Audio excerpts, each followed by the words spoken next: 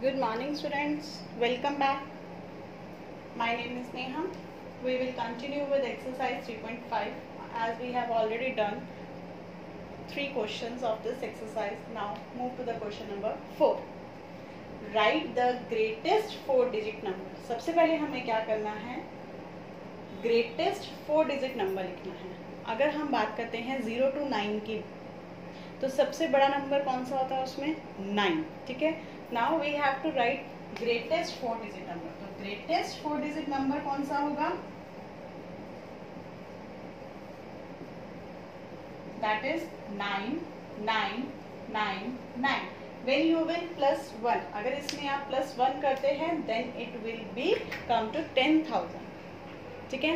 तो हमें तो ग्रेटेस्ट वो 10,000, it means that will be are 5-digit number और हमें तो चाहिए जस्ट 4-digit नंबर. इसका मतलब this is your 4-digit number, greatest 4-digit number. Now what they are saying, express it in terms of its prime factors. अब आपको इसके prime factors find out करने हैं.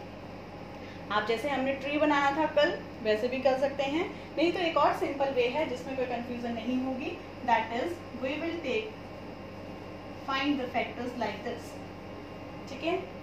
तो ये अब 999 सबसे छोटे नंबर से हमने स्टार्ट करना है. प्राइम फैक्टर्स बनाना है, मतलब प्राइम फैक्टर्स में उसको कन्वर्ट करना है. जाने कोई 9 से जाता है but 9 is not a prime factor number, so we will not take it that. So take 3. अगर हमें समझ ना आए तो what you will do, side में आप रफ वर्क कर सकते हैं, इसको 3 से डिवाइड कर सकते हैं. ठीक है. तो 3 3 is 9, 3 3 is 9, 3 3 is 9, 3 3 is 9.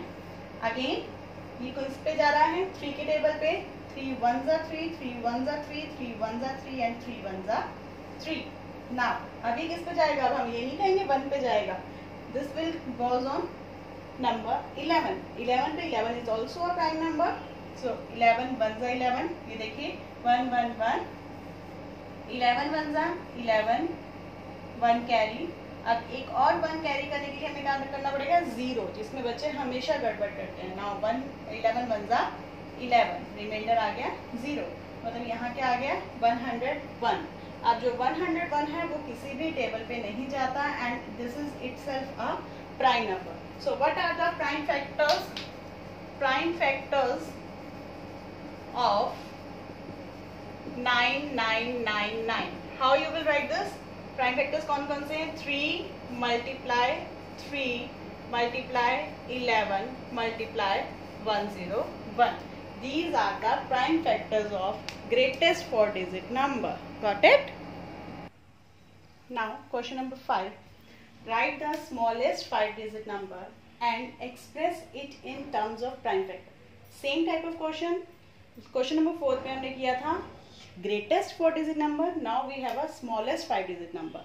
Smallest number 0. So 000 is not any number.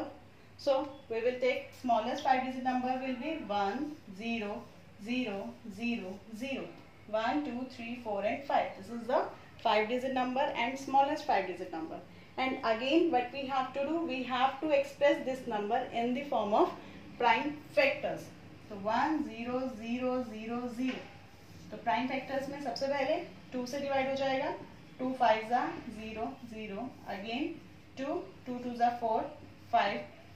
Then again 2 के टेबल पे 2 1s are 2, 2 2s are 4, 5s are 10 0. Again 2 2 6 are 12, 2 2s are 4 and 5 10.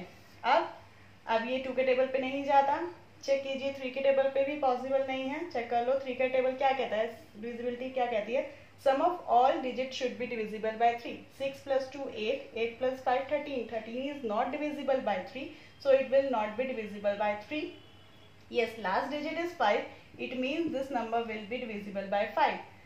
5 1s are 5, 5 2s are 10, 25. 5 5s are 25. 5 2s are 10, 5 5s are 25, 5 5s are 25, 5 1s are 5. So what are the prime factors of 10,000? That is, इसके prime factors क्या हुए?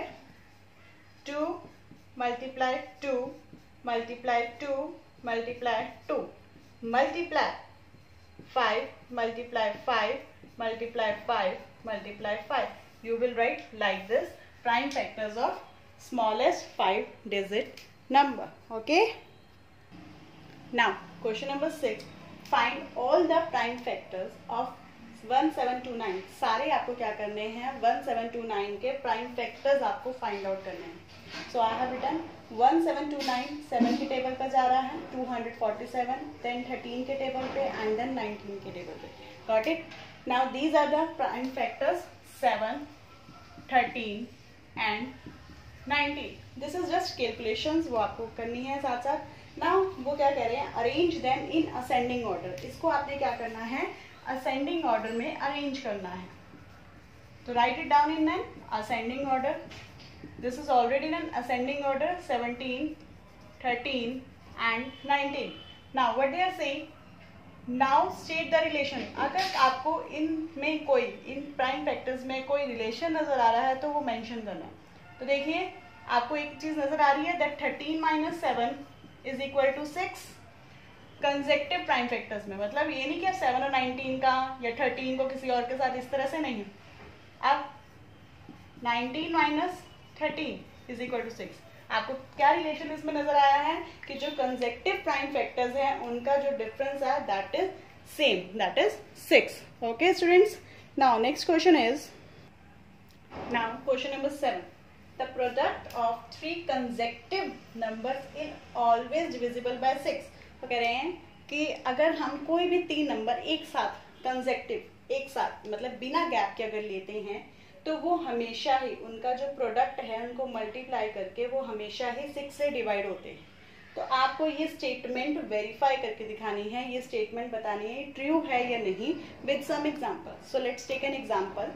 देखिए जैसे कि I am taking 3 numbers without gap लेना है, जैसे कि 2, 3, 4. इनको प्रोडक्ट करके देखते हैं. 2 मल्टीप्लाई 3 मल्टीप्लाई 4. 2 3 जा 6, 6 4 जा 24. 24 is divisible by 6. Correct. Let's take one more example. Let's take an example. Suppose कर लो I am taking 5, 6, 7. Again we are taking product of this. 5 6 जा 30. 37 जा 210. So let's check कि ये 6 से डिवाइड होता है कि नहीं. I am using divisibility rule of 6 here.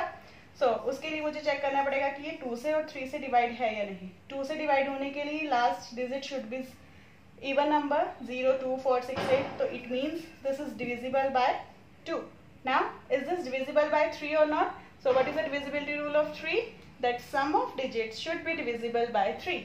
So sum of digits means 2 plus 1 plus 0, that is 3. So 3 is divisible by 3. So it means this number is divisible by 2 and 3. इसका मतलब this number is also divisible by 6. तो उन्होंने वही तो हमें बोला कि आपने क्या करना है, you have to take 3 consecutive numbers and with the help of the some examples you have to verify that these numbers are divisible by 6 or not. As I have shown here to you. आप और भी examples ले सकते हैं. You have to take some more examples for this. Okay students, take care, bye.